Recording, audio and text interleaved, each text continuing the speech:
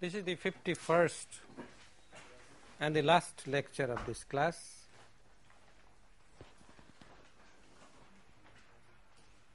And we are going to continue our discussion on op-amp compensation, slew rate, and work out some problems, relevant problems. When I say last, there can be spontaneous expressions. Thank God it's over. Well, it can be on both sides, for the student as well as the teacher. The first is the question of compensation. This requires, to understand this phenomenon completely, it requires a knowledge of two quantities, two parameters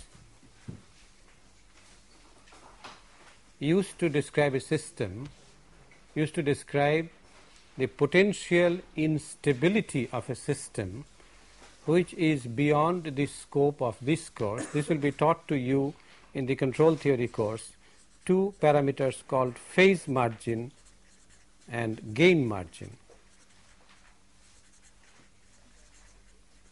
Okay, and these two parameters basically can be explained qualitatively as, if you have a feedback amplifier, you know the gain is A by 1 minus A beta, okay, and if feedback is negative, then A beta would have a negative sign. If the feedback is positive, A beta has a positive sign.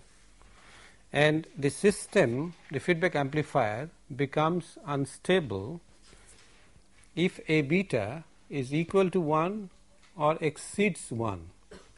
Okay? A beta equal to 1 is the condition for instability, then it becomes an oscillator, and it becomes a sinusoidal oscillator provided there is a frequency selective circuit in the amplifier. Okay? If it is LC, then we call it LC oscillator. If it is RC, then we call it RC oscillator. Now, in order to keep the system stable, we should ensure that A beta never reaches the value 1. Okay? This 1 is not simply 1, it is 1, 0 degree. Therefore, if in a system, in a feedback system, A beta can ever reach the magnitude unity, we should make sure that the phase does not reach 0 degree or 360 degree. Is that clear? We must, you see, both conditions have to be satisfied.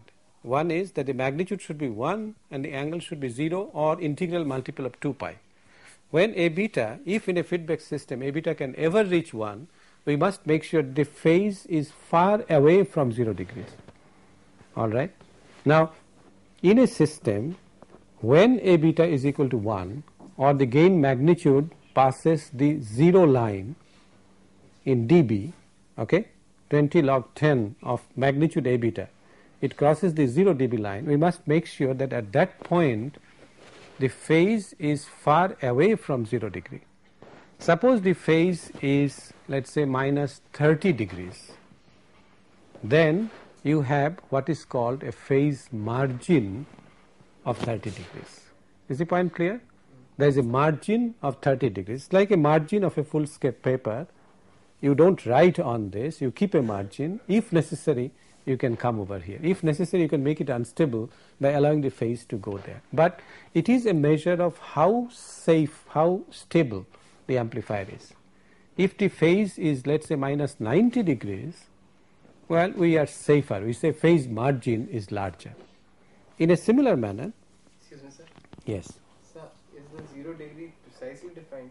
I mean, if I have a phase of 1 degree. Yes. If it is 1 degree, then it is stable.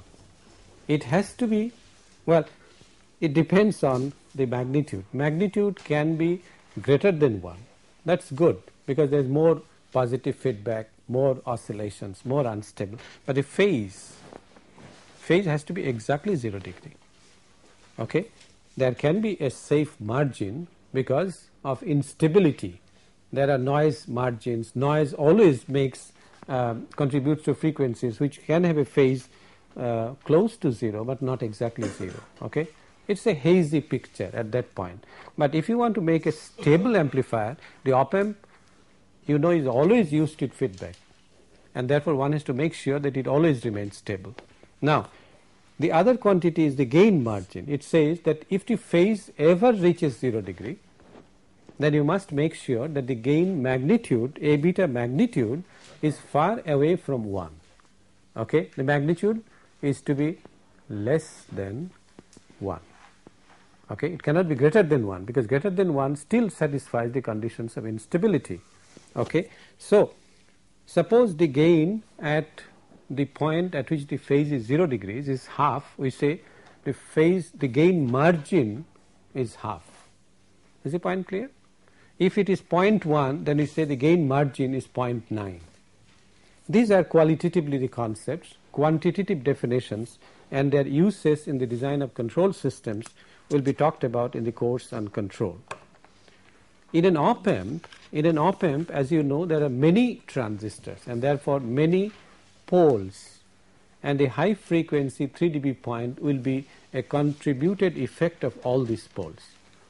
To make it absolutely stable, what we do is we create a dominant pole, and the dominant pole is to be at a sufficiently low frequency, so that if I plot A j omega magnitude versus omega, we create a 3 dB point in the open loop case at a sufficiently low frequency omega L of the order of 10 hertz, so that at higher frequencies where the high frequency poles occur, the gain is sufficiently low so that A beta can never reach the value unity. It is done intentionally, otherwise you have problems. You have problems of instability. What you consider an inverting amplifier can become unstable because of the phase condition. Okay? And this is done intentionally by a very simple technique. One of the simplest techniques is, as you know, we have the first stage as a differential amplifier, which is basically a transconductance amplifier, and this stage takes it to a gain stage, which is basically a CC-CE combination, and what is done is, to create a dominant pole, what is done is a capacitor C is connected between the input and output. It can be done either internally, and internally it can be a fixed capacitor or it can be custom made. Suppose a particular company says, I want 1 million op amps with a dominant pole at, let's say, 10.35 hertz. Then the company to which it orders will make an op amp, choose a value of C. Or it can also be augmented from outside. An op amp, if you take a chip, there are 2 terminals. These are called compensating terminals, and you can connect a capacitor of your choice to make the dominant pole at any frequency that you want. As I said, omega L is much less. I shouldn't call it omega L, I should call it omega H, right? Omega H is much less than omega HIs due to the internal capacitances of the transistors, so that this pole is the dominant pole, and the op amp gain A of S can be written approximately as A0, that's the open loop gain, DC value, divided by 1 plus S divided by, let's say, omega 0. Let's call this omega 0. So what do you mean by dominant pole in the physical terms? Dominant means that the effect of the other poles is negligible. Effect of the other poles, in general, the op amp transfer function will be the form 1 plus S by omega naught, then 1 plus S by omega 1, etc., etc. In general, this would be the situation. If omega 0 is much less than omega 1, omega 2, and so on, you know the high frequency 3 dB point is basically determined by omega 0. And the ratio required is 1:3, 3.3 approximately. Okay? So this is why it's called a dominant pole. This dominates the picture, and it makes sure that any other corner frequency, any other pole frequency, the gain is sufficiently low so that A beta can never reach unity. This makes the op amp absolutely stable, whatever connections you make. It is done intentionally. It is opposite to our concept of wide banding. Wide banding in an op amp is not a problem because you always use the op amp with a feedback, all right, and feedback reduces the gain. Our open loop gain is of the order of 10 to the 6. 10 to the 6 gain we never require in practice, okay. We require gains of the order of 100, 200 and so on. So omega 0 multiplied by the gain, no, omega 0, A0 omega 0, if the gain that you want is AT, then the effective omega 0 prime would be this divided by AT. The gain bandwidth product remains a constant, and therefore the bandwidth can be expanded to any value that you want, subject to, of course, the highest pole frequency. The highest pole frequency, that is, you cannot go beyond, let us say, 1 plus s by omega n. If omega n is the highest pole frequency, you cannot go beyond, because then the things will take care of themselves and the gain would be reduced to a very small value at that point. So you understand what is a dominant pole. The dominant pole, and this process is called compensation. This is compensation for instability. Compensation for instability. So a usual op amp 741 or any other that you see can always be described by A of s equal to A0 by 1 plus s by omega 0. And the compensating terminals in an op amp chip, if you connect another capacitor there, small capacitor, this omega 0 can be adjusted to any value that you like. Okay. Now this leads us to the large signal operation of an amplifier. If the dominant pole has a very statutory effect on the large signal operation of an op amp. As I had commented earlier, if you apply a large signal to the input terminals of an op amp, there is a limit up to which the output can go. As you know, in a different, exactly like a differential amplifier, well, the output voltage will saturate at some value. Ideally, the value is VCC minus VCE set, ideally, but since curvature starts even before that, a few volts is left out. If this limit is, let us say, 15, then a typical limit up to which one can go is 12, okay, plus minus 12. For example, this plus minus 12, we had given a name. It was called the output voltage range, output voltage range. For example, if you make an inverting amplifier with, let us say, gain of 200, inverting amplifier with a gain of 200, and the output voltage range is plus minus 12, all right, output voltage range is plus minus 12, then what is the highest amplitude of a sinusoid which you can apply at the input to get the maximum possible output? It's very simple, plus minus 12 divided by 200, which is plus minus 0.06, so peak to peak should be 0.12. This you can estimate. The output voltage range will be specified by the manufacturer. This will be specified, and when you apply an input signal for a particular gain, you should take care that you don't apply more than plus minus 0.06, because then you will get distortion.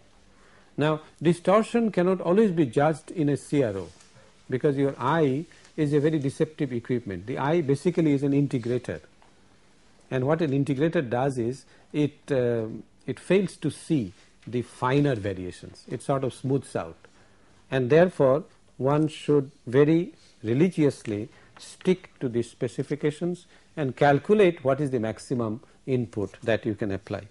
Now this the large signal operation, this is one caution that has to be exercised. The other is the so-called phenomenon of slewing, S-L-E-W-I-N-G, slewing. To understand slewing, let us take a very simple example. Let us take a unity gain amplifier. As you know, an unity gain amplifier, the input is applied here and there is 100% negative feedback. Okay? This is the simplest possible op-amp application. Now, of course, you know that instead of a short circuit, I could use a resistance here without any problem. I could use a resistance here, and if I use a resistance here, then I have to use a resistance here also to take care of offset. Those are finer considerations, and you must do that as a religious matter. You must not try to fabricate an op-amp circuit as is given in the textbook. You do that, but you also take care of offset. Now, let us apply to this input a VIT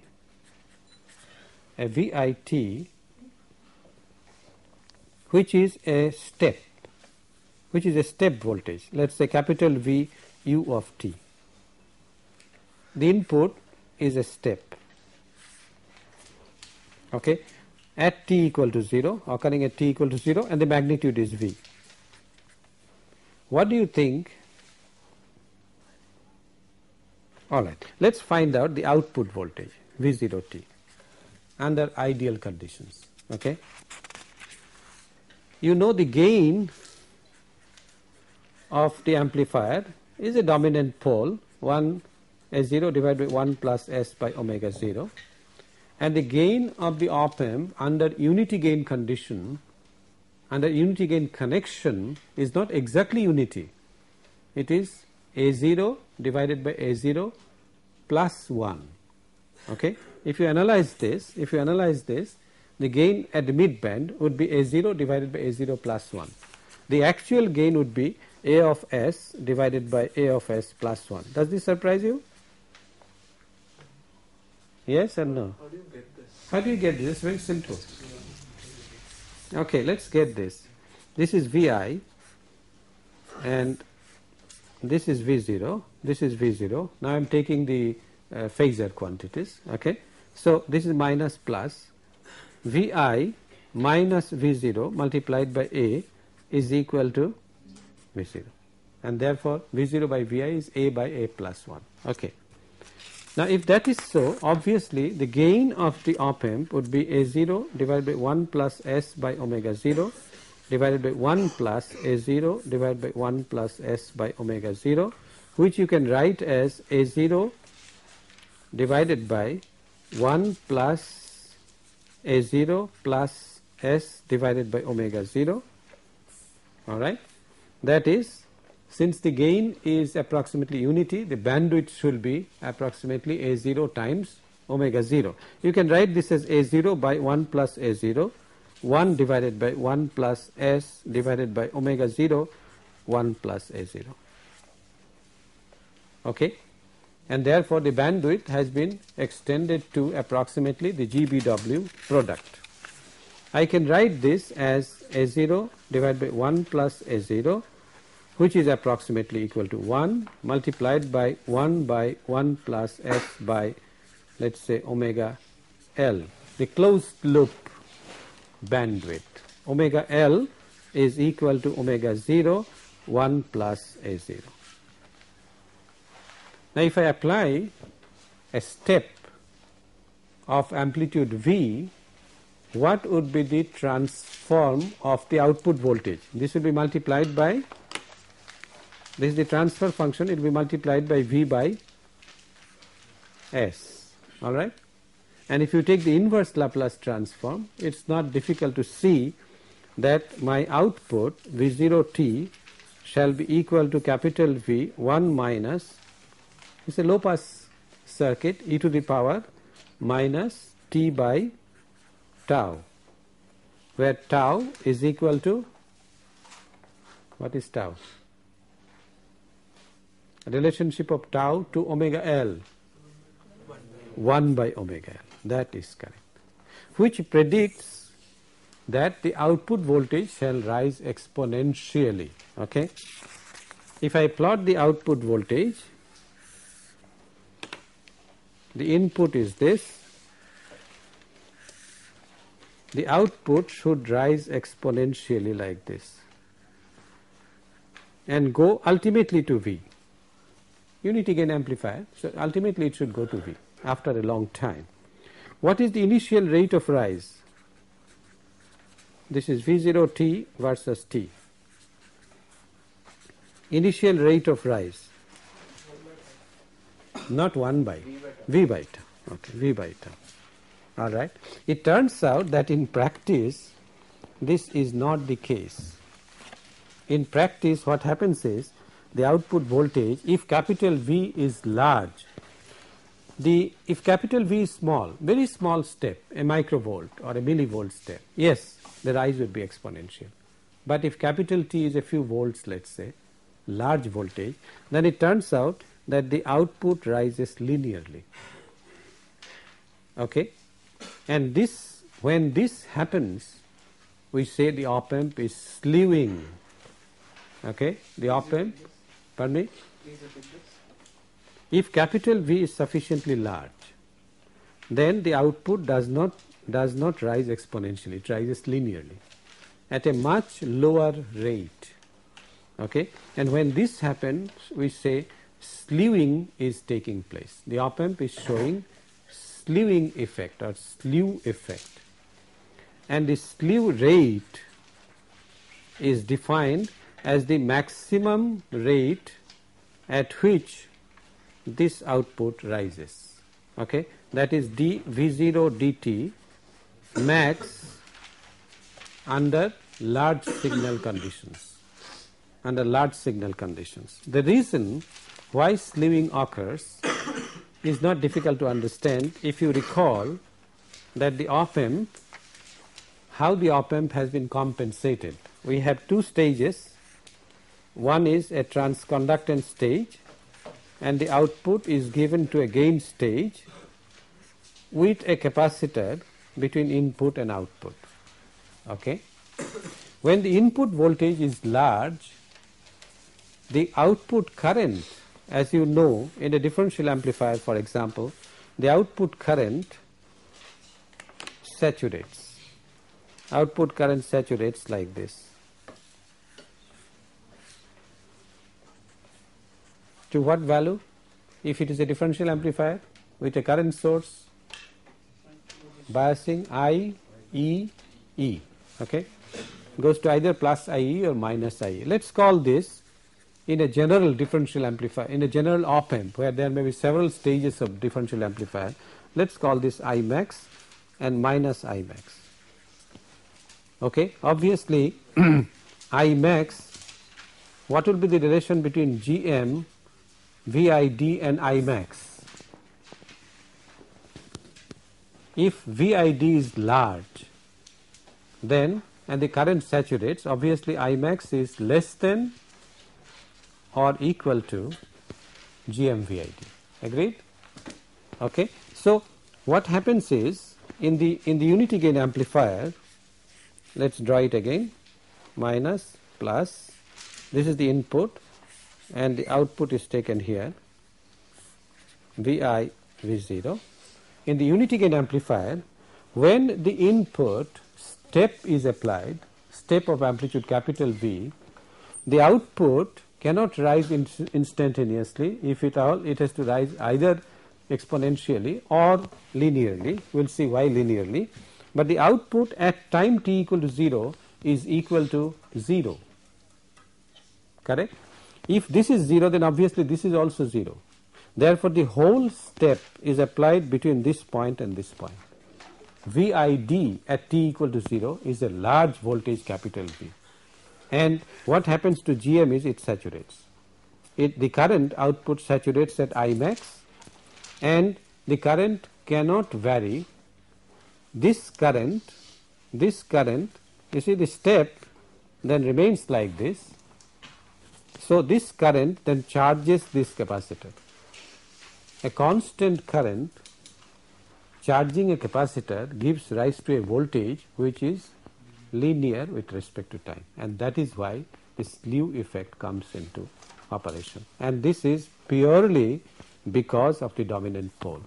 The dominant pole is a necessity for making the op amp stable, and one of the evils that accompanies this is that the output cannot rise exponentially, it rises linearly. Okay? So the slew rate SR is obviously equal to I max divided by C. Is that clear? the rate at which the voltage rises will be simply I max by C, and it would be less than V by tau, which is the initial rate of rise of the exponential voltage, of the exponential rise. This is basically the reason for slew rate, and slew rate is something which one has to take care if one applies an op-amp for a large signal operation. We'll work out a few examples to illustrate this. Is there any question at this point? No.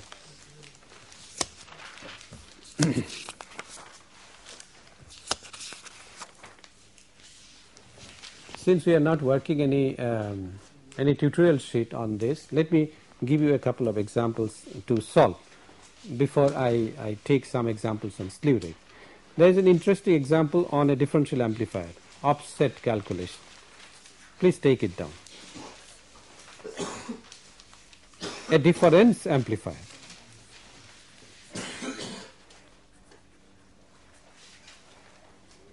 This is V0, and you know a difference amplifier is like this. This is V1 and this is V2. I don't know, I have interchanged the terminals. Normally small V0 should be proportional to V2 minus V1, and the gain will be determined by these resistances. These resistances are usually proportioned like this. These two are equal and these two are equal. R1 and R3 are equal, and R2 and R4 are equal. Then V0 would be 1 plus R2 by R1 multiplied by V2 minus V1 or V1 minus V2. There will be a sign change. Now the problem says R1 is equal to R3 is equal to 10K, and R2 equal to R4 equal to 1 meg. So there would be a gain of 100. Yes, sir. Yes, okay. That would be a gain of 100. So V0 would be 100 multiplied by V1 minus V2. That's correct. You must take care of this sign. 100 multiplied by V1 minus V2 or minus 100 multiplied by V2 minus V1. Okay. Now, the question says that all kinds of offsets are present. The offset voltage is 3 millivolt. The bias currents are not equal, but you know what is a bias current for a op-amp. It's the average of the two, IB1 plus IB2 by 2. This is given as 0.2 microamps, and the offset current is given as 50 nanoamperes. So IB2 minus IB1 or IB1 minus IB2 is 50 nanoamperes. Okay, the problem is to find out the worst case DC offset voltage at output. The worst case, and I have not solved this. My calculation shows that the result is 353 millivolt. This is the answer. If you get the answer, you know how to calculate. Then you know how to calculate. I said worst case. That means you did not take care of signs. You take that all of them are conspiring to produce to add up to an output voltage, which is the worst case. Now, a problem on slew rate.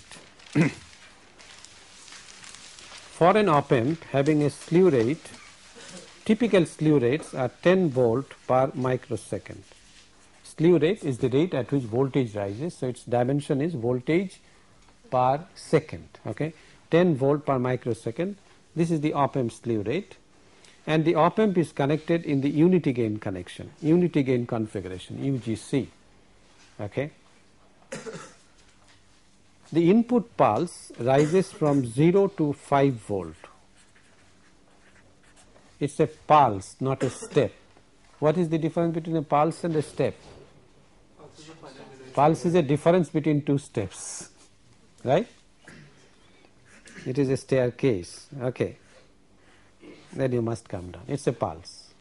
the pulse rises from 0 to 5 volt. The amplitude is 5 volt, then it stays for a while and then comes down identically, I mean ideally to 0. The question is, what is the shortest pulse? What is the shortest pulse that can be used while ensuring full amplitude output? What is the shortest pulse that can be applied, that can be used while ensuring full amplitude output? What is the full amplitude output?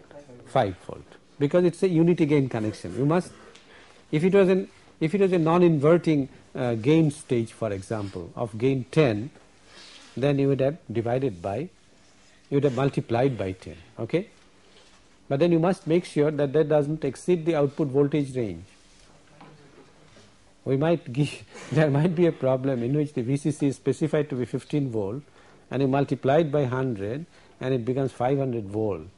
Okay, obviously that cannot be obtained. Here it's a unity gain connection, so the maximum output is 5 volt, and what we are required to do is to find this tau for which the full amplitude output is obtained. Obviously, and the second part of the question says, for such a pulse sketch the resulting output. Okay, obviously what we expect is that during the duration of the pulse, well, the voltage will rise and the slew rate rise to this value. If it reaches earlier, then obviously it will have to stay constant for a while. Okay, so and the maximum rate of rise is 10 volt per microsecond. So what is tau? 0.5 microsecond. And what would be the resulting output? Is this the output? Will it stay like this? No, it must come down symmetrically. It cannot come down exponentially, because again the discharging is in a linear manner. Okay, so it will come down like this. Once slewing has started, no exponentiation, it's all linear. So this is the output, shape of the output pulse. Second problem. But the reverse current might not be saturating. Reverse current might not be saturated. There is no other way. The capacitor has to discharge and the transistor will maintain its current constant. Okay. The second problem is the following. For an amplifier with a slew rate same 10 volt per microsecond, this is a typical value for 741. What is the, you see this question is slightly twisted. What is the highest frequency at which you are required to find out the highest frequency at which 20 volt peak to peak sine wave can be produced at the output. 20 volt peak to peak sine wave output can be produced at the output. Sine wave can be produced at the output. Is the point clear? 20 volt peak to peak, that means the maximum amplitude can be 10. Okay. Why does it depend on frequency? Because frequency determines the rate of rise. For a sine wave, the rate of rise is determined by the frequency. If it's a higher frequency, it will come down like this. And this rate of rise cannot be accepted, cannot be handled by an op-amp. If the frequency is sufficiently high, you will see that it rises like this in a linear manner and it produces a triangular wave instead of a sine wave. Okay? Of course, it is used for sine to triangle converter. That's another use. Using the slew rate, you can convert a sine wave to a triangular wave at high frequencies. Yes. Now, so the question is, what is the highest frequency at which a 20 volt peak to peak sine wave can be produced subject to this slew rate? Obviously, the solution of the problem is very simple. V0t obviously is 10 sine of omega t. 20 volt peak to peaks means 10 volt amplitude. Okay, and therefore dV0 dt is 10 omega cosine omega t, and the maximum value of this dV0 dt max is equal to 10 omega, and that is given as 10 volt per microsecond, and therefore omega is equal to FH 1 megahertz. Is that correct? No. FH by 2 pi. 1 by 2 pi. 1 by 2 pi megahertz. That is correct. All right, that is approximately how much? 159 kilohertz. Okay, try to work out a few examples from any of the books that I mentioned. Every book treats offset. These are simple problems, but one has to understand. This formally brings us to the close of this lecture and this course. I have another few minutes I want to spend on a message. Abraham Lincoln, who was Abraham Lincoln? A president of the United States. Abraham Lincoln, when he sent his son to school, he wrote a letter to the headmaster of the school. And he made some requests to the headmaster to teach some principles to his son. That letter is a classic letter. If you have not seen it, you cannot see it now, because I have made an adaptation from that, and that is the message that I want to pass to you. A copy of this will be available after the class. You can pick up, but I want to read this to you, and I want you to listen to it. This is from a teacher to his students. This is the adaptation. You of course know that all men are not just, and that all men are not true. But also remember that for every scoundrel there is a hero. That for every selfish politician there is a dedicated leader. How true. Remember that for every enemy there is a friend. Remember that a rupee earned is of far more value than 5 found. You must learn to lose and also enjoy winning. Steer yourself away from envy if you can. It's not simple. If you can. Learn the secret of quiet laughter. I cannot explain this phrase to you. It has to come from within. Learn the secret of quiet laughter. And once you learn it, you will enjoy it. I can assure you. Appreciate the wonder of books, textbooks for example, but also have quiet time to ponder the eternal mystery of birds in the sky, bees in the sun, and flowers on a green hillside, if you have time to observe. Remember that it is far more honorable to fail than to cheat. It's true for all classes. Have faith in your own ideas, even if everyone tells you, including your teacher, that they are wrong. Have faith in your ideas. Ankur stood tough on the face of a challenge, and he won. His answer was correct. You remember that challenge? Yes, sir. Yes. I appreciate that. I hope Ankur will stay like this throughout his life, and he will instill others to stay like this. Be gentle with gentle people. This is important. And tough with the tough. Okay? Don't yield. Try not to follow the crowd when everyone is getting on the bandwagon, because everyone in the class is applying abroad for a scholarship. That's no reason why you should also. Listen to all men, but also filter, as particularly after learning so much of filtering in this class, you should be able to filter all you hear with a screen of truth and take only the good that comes through. Try to laugh when you are sad. Again, I cannot explain this to you. It's only spontaneous. It has to come from within. You have to try. Try to laugh when you are sad. Be assured that there is no shame in tears. If tears come, let them go. Let them flow. Don't stop them. There is no shame in tears. Close your ears to a howling mob and stand and fight if you think you are right, for a right cause. Expect to be treated gently, IIT boys after graduation have a lot of expectation from the outside world. This is very important in that context. Expect to be treated gently, but do not allow yourself to be cuddled, because only the test of fire makes fine steel.